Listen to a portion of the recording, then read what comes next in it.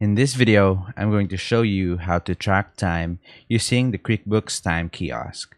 So first, open up your Quickbooks Time Kiosk and select your name right here in the employees list. So after that, just select your name, and if you haven't created an account in Quickbooks Time Kiosk, you are required to create your PIN. So as an example, we'll have this, and then just re-enter your PIN.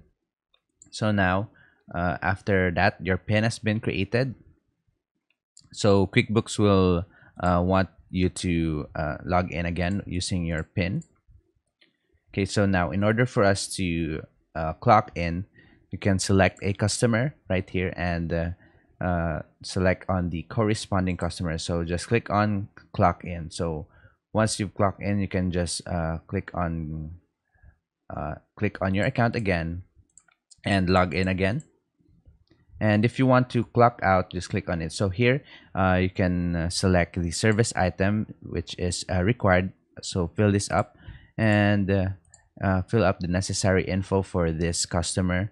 So once you've done that, just click on clock out if you want to clock out already. So if you want to switch to a customer, you can also click on switch, and you can switch that customer. So once you've finished your shift, just click on clock out, and it will automatically clock out of the shift.